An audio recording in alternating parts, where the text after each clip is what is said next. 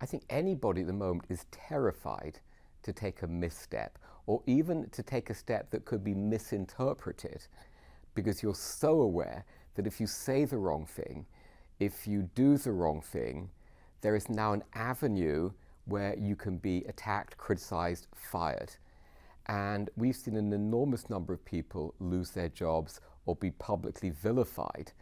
I think some rightly and some maybe less rightly, because of things they've said, things they've done. For instance, the head of the Recording Academy made one comment about women having to step up, and the outcry was extraordinary. So everybody feels now, I can't say the wrong thing, I can't do the wrong thing. What's interesting is, today, now, this is true of everybody in positions of power in Hollywood. What everybody's wondering is, what happens for things that were said and actions that were taken years ago? 3 years, 10 years, 30 years.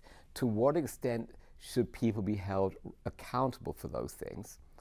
And secondly, to what extent is an allegation valid when there's not actually proof? And right now, the climate in Hollywood, which is the climate of fear, is such that even an allegation is enough to get you in trouble.